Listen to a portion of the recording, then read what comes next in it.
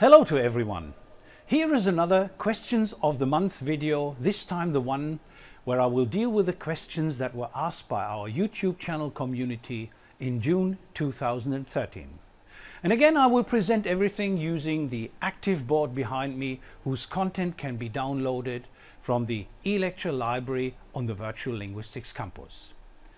Here is the first problem taken from the phonetics video basic segments of speech. How about the other vowels? Because here we only have the primary and secondary vowels. Well, this first question, as far as I understand it, relates to a more elaborate treatment of vowels. Well, I thought to have given that. In the first of our two videos, basic segments of speech vowels 1, I hope to have outlined and demonstrated the system of cardinal vowels. And in a second e-lecture, basic segment of speech vowels 2, I expanded this approach by including the central vowels as well as types of vowels such as diphthongs, nasalized vowels and so on. And I also related some language-specific vowels, for example from French or German, to the system of cardinal vowels. Well, and if you want more language-specific information about vowels, you have to consult my phonology e-lectures about the sound system of RP, North American English, German and so on. So I think to have solved that problem. Here is the next one. It concerns the video, The Evolution of Language. When I created this e-lecture, which in the meantime has had several thousand views, I could not imagine that this would result in a vivid debate.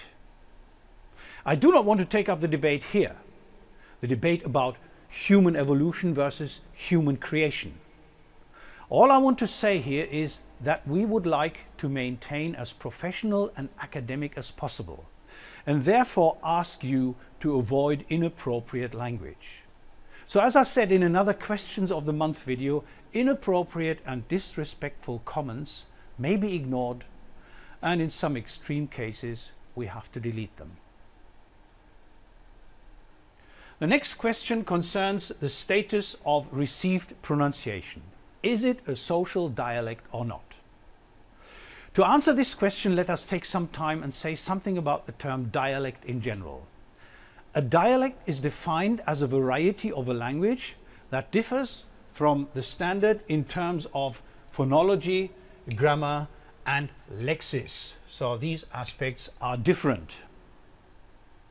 According to this definition, for example, Geordie, the variety spoken in the area around Newcastle in England, can be defined as a dialect of English, and the same applies to Southern States American English, which would then be a dialect of North American English. If we now focus on the phonology of a variety, received pronunciation is the phonological standard of the English spoken in England. And again, we can define phonological variants of it. For example, estuary English. Estuary English mainly differs from received pronunciation in terms of phonology. Hence, it can be defined as a phonological dialect, or, if you prefer an alternative, slightly outdated term, as an accent of received pronunciation. Thus far, we have defined the varieties of a language purely on the basis of linguistic parameters. But what about other parameters? For example, we can define dialects on the basis of the region where they are used and look at some linguistic variables such as the use of particular allophones, of particular phonemes, the choice of specific words or phrases, and associate them with particular regions. According to such a regional variation, we get a continuum where RP, received pronunciation, over here would be classified as a variety without any region, whereas Scouse, the variety spoken around Liverpool, Geordie, the Newcastle variety, or Estuary English, the variety of the southeast of England, would be regional dialects. Another parameter is the social one. This time the variety or social dialect is associated with parameters such as social prestige or acceptance. And according to this parameter, RP is the dialect with the highest degree of acceptance. If we now combine the regional and the social parameter and relate them to the situation in England, we can see that upper class phonological dialects exhibit no regional variation and that working class varieties display a good deal of regional variation. So received pronunciation is at the same time the standard phonological dialect of the English spoken in England and the variety with the highest social prestige. So it is, if you wish, a social dialect. Regionally, however, it is neutral. There is no particular region that can be associated with received pronunciation. Well, that was an e-lecture in its own right, wasn't it? Perhaps I'd better take up this topic again in a separate e-lecture. Anyway, my complex answer may now help to solve the next problem relatively quickly. It concerns the status of Canadian English. Is it a dialect of English or not? Well, if we now take the parameters we've just discussed, we can clearly say it is a regional dialect confined to Canada and it is socially neutral. Phonologically, it can be defined as a dialect of North American English marked mainly by these features. The low back merger, for example, which merges the vowels in collar and caller to something like collar. Canadian raising, which raises the diphthong in words such as house to house. And the Canadian shift, which lengthens and beckons the short a in maniac to maniac. And of course there are some minor features. So much for the linguistic problems. Let us now turn to some general questions and problems. You know, there was a competition in Germany to get financial support for the development of a MOOC, a massive open online course. We took part with our proposal, Teaching English as a Foreign Language, Part 1, Pronunciation.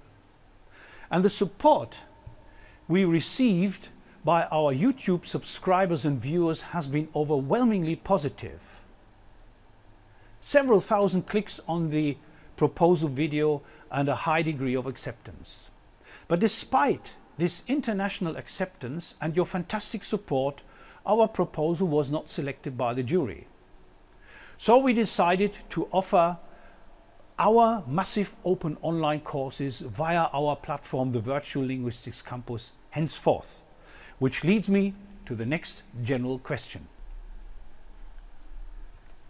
When are you going to offer the MOOC Phonetics, Phonology and Transcription again? Well, from now on we will turn most of our Virtual Linguistics Campus courses into massive open online courses and will thus create a permanent offer. We will start with the MOOC Linguistics 101 Fundamentals, which is basically an overview of language and linguistics. Then we have our MOOC Linguistics 102 Speech Science, which is essentially an introduction to phonetics. And our third of this series, Linguistics 103, The Nature of Meaning, a MOOC about semantics and pragmatics. Further massive open online courses, for example on morphology and syntax, will follow soon.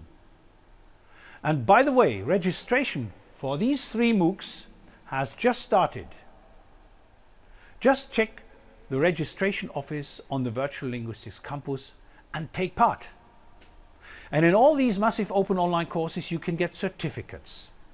The standard certificate is the so-called Statement of Participation, issued by the Virtual Linguistics Campus for regular and active participation. But there is a second option. If you want it, you have to invest more work and a very small amount of money. If this is the option of your choice, you will receive a qualified statement of accomplishment issued by Marburg University in conjunction with our Virtual Linguistics Campus. This certificate will include the precise grade.